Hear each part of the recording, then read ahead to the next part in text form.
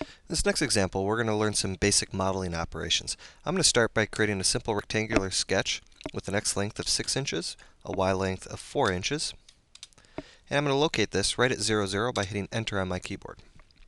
Next, I'm going to go to my Shape icon bar, select Extrusion. I'm going to change to a different color, select my sketch. TopSolid will dynamically go into our extrusion mode, and I'm going to say that I want to extrude this up for 1 inch 875. This arrow here represents the oops, I've gone the wrong way direction arrow. Next, I'd like to apply some draft to this. So I'm going to go to my draft function, and I'm going to start by just simply typing 5 degrees, hitting enter, and selecting the face that I want to apply the draft to. In this case, though, I want to put a different draft angle on all 4 vertical faces. Instead of having to run the function 4 times, I'm just going to type the next angle I want to work with. I want to put 10 degrees on this face here. I want to put 15 degrees, and I'm going to use Select Other by holding my left button down, tapping my right to get a face that's behind it. On that face there, I'm going to say 25 degrees on the face furthest from us, again using the Select Other method. I'm going to compute draft from my XY positive plane.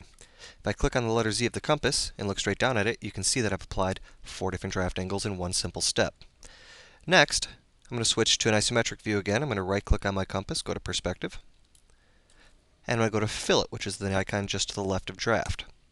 Here, I'm going to start with a simple 1/4 inch radius. I'm going to select that edge right there, and here you can see a dynamic preview of it. What's nice about this is when we're in the simple radius function, I can type all the values I want, and it'll dynamically preview it. For example, that's a 5 inch radius. How about a 10 inch radius? How about a 15 inch radius? TopSolid is very powerful at filleting. If I compute it, it applied the 15 inch radius relative to that edge. And you can see how many faces it actually modified. Actually, I'm going to hit Global Undo, go back to the beginning. And I'm going to say, you know what? I'm going to switch to Shape. Select the shape, and it's going to apply my 400 thousandths radius, in this case, to all sharp edges. If I wanted it, I could hit Compute Fillets. But in this case, I'm going to hit Global Undo again, and this time switch to Several Radius.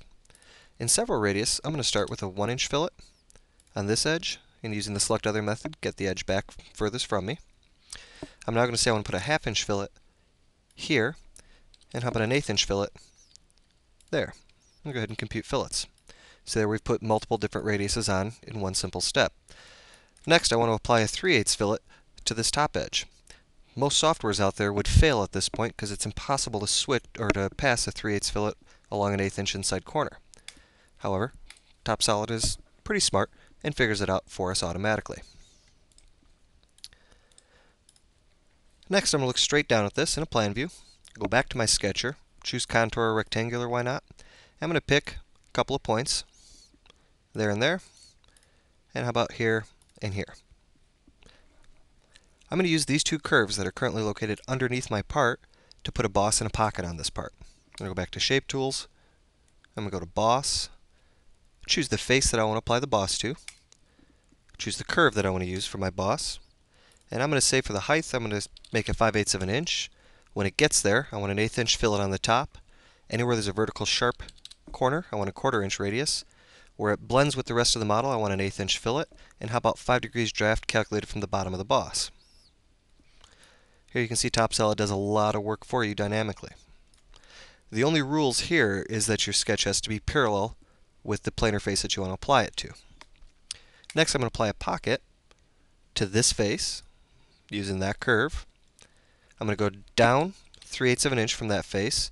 When I get there, I want an 1/8 inch radius all the way around the bottom. Anywhere there's a vertical sharp corner, I want a 1/4 inch blend. Again, I want a blend fillet where it meets the rest of the model of a 1/16 of an inch, and how about 3 degrees draft? Here you can see TopSolid again did a lot of work for you. Not only did it go down, but it went up and put in all these beautiful blends automatically for you. Now, let's go make a change.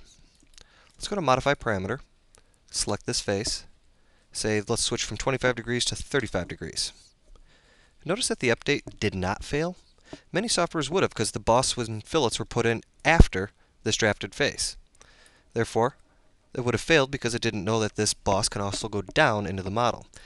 Within TopSolid, you can see that we continue regardless. Let's make another change. How about we say from 35 to 45? Well, that's pretty impressive because now it's actually intersecting with the pocket as well.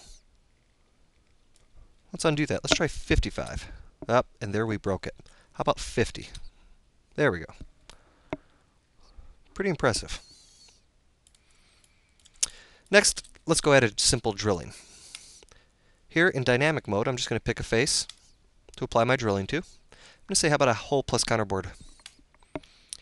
My through hole is going to be 1/4 inch. My counterbore hole is going to be 1/2 inch, 3/8 deep. If I hit apply, there's your counterbore hole. How about if we apply one, I don't know, right there? And this will be a hole plus tapping. Why not? We'll say it's an ANSI hole. We'll say it's a 3/8 16. The depth of the tapping we're going to say is 875 thousandths. And we're going to say no for through type. Say OK. In TopSolid, you can see that our tapped holes actually look tapped. More importantly, in draft, they'll be documented correctly. Now, when you're applying drillings, you can actually create a pattern dynamically.